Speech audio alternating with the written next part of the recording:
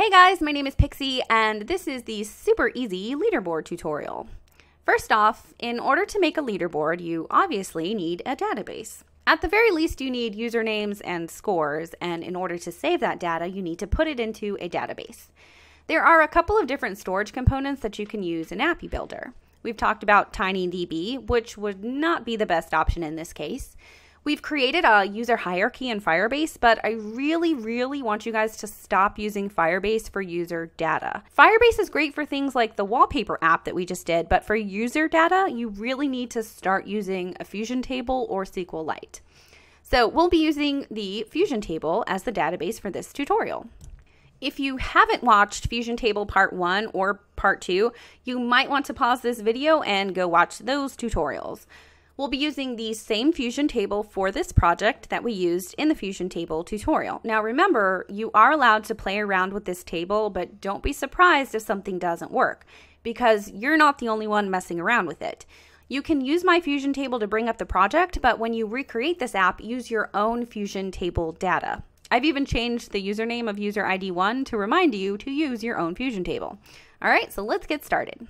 The leaderboard free design is actually really easy because what I'm about to show you, we've already done before in the Fusion table tutorial. In fact, if you watched the Fusion table tutorial and you asked me how to make a leaderboard, you're probably going to bop yourself upside the head and be like, oh my God, I already know how to do this. So design the screen however you want. As usual, I like the alignments at center. I've changed the action bar color. I'm using the same background image that I use for a lot of these tutorials. And the title says leaderboard free because this is the free design.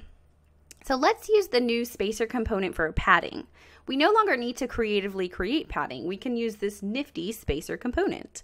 If you haven't used this component, it gives you a default height to add some vertical padding, but you have to set the width to add some horizontal padding.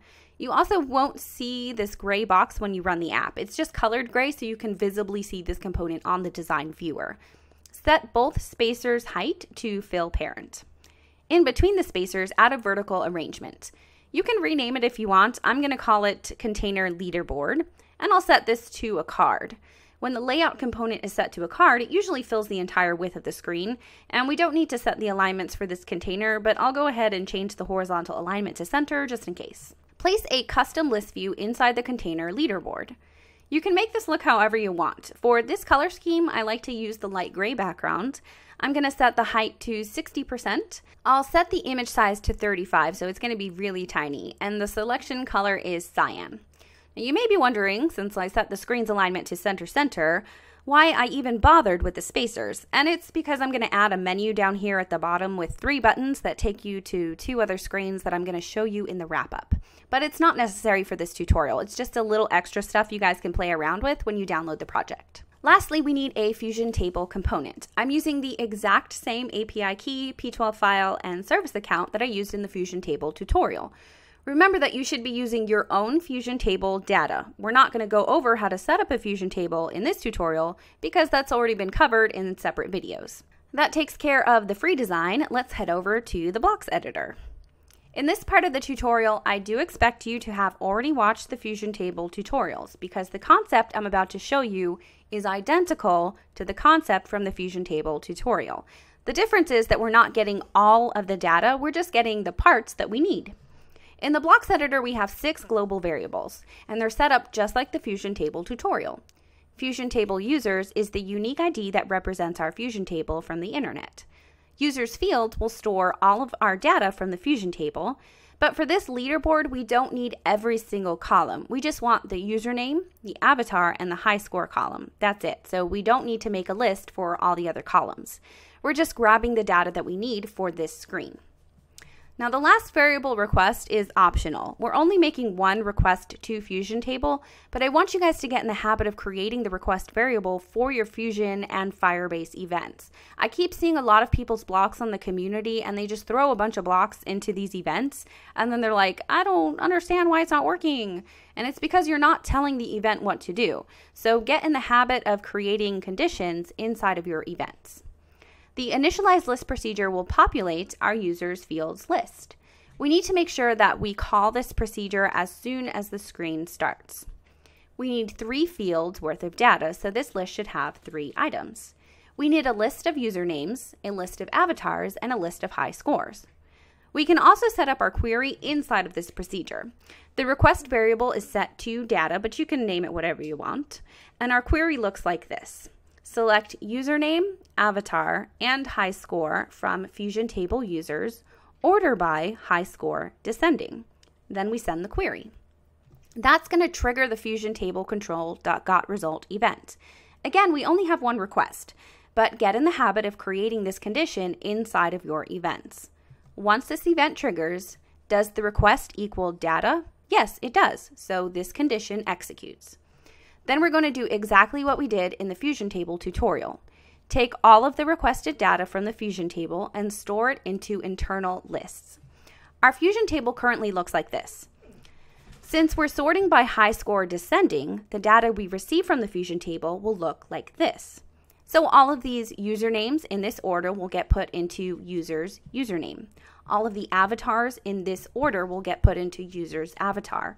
All of the high scores in this order will get put into user's high scores.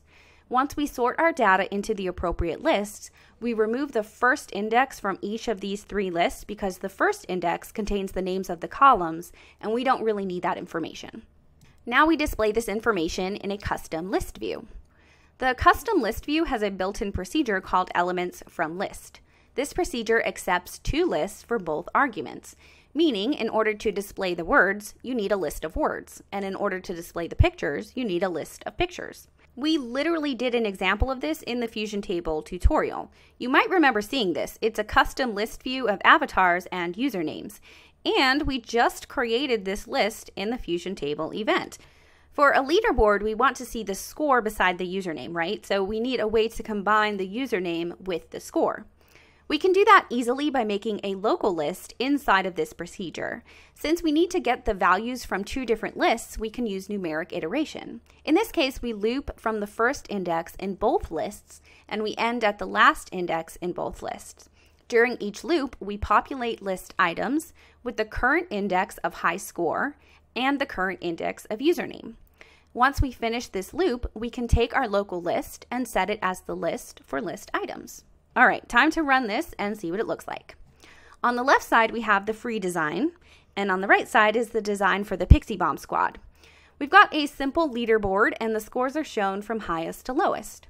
Those of you who want to try and recreate the Pixii Bomb Squad design, if you've watched a lot of my videos, you should have no trouble doing this. It's literally just a horizontal arrangement, a label, and I just made it look pretty. So get creative and show me what you guys come up with. I really want to see what you can do. Time to wrap this up. I placed a menu at the bottom of the design just to give you guys something fun to play around with. If you click on the home button, it will take you to screen 1. And again, we've already done sign in and sign up examples, so the blocks on this screen should look familiar. We can sign in with any valid username from the test Fusion Table. If I try to log in without entering anything, I'll get an error. If I try to log in with an invalid username or password, I'll also get an error. So I'm just going to log in as Peaches, and the password for this account is purple, and that takes you to the event. This little event has already been covered in the spinning wheel tutorial, so make sure you watch that video if you haven't seen this screen before. When I'm logged in, the title bar says, "Hello Peaches," and the current high score for this user is 42.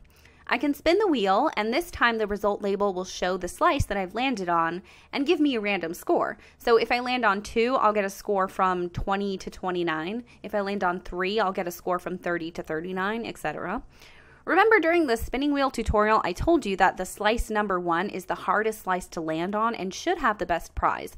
So if the user lands on slice 1, they'll get a score from 100 to 1000. If I keep spinning this wheel and exceed my current high score, then I'll get a notification and my high score will be updated in the app and in the Fusion Table. In the blocks editor for the event screen, the blocks on the left side are what I've added for this project, and the blocks on the right side are from the original spinning wheel tutorial. Remember that your challenge for the spinning wheel tutorial was to take the points and store them in your database by finishing the get result procedure. So if you weren't able to figure out that challenge, the answer is actually on this screen. Good job, guys. We are done. Visit my Patreon page where you can find out more about being part of the Pixie Bomb Squad. Check out the AppyBuilder Community where you can get help on projects you're currently working on and find more tips and tutorials created by community members. That's all for now. I hope you guys enjoyed this tutorial. Don't forget to thumbs up the video and have a great day. Bye.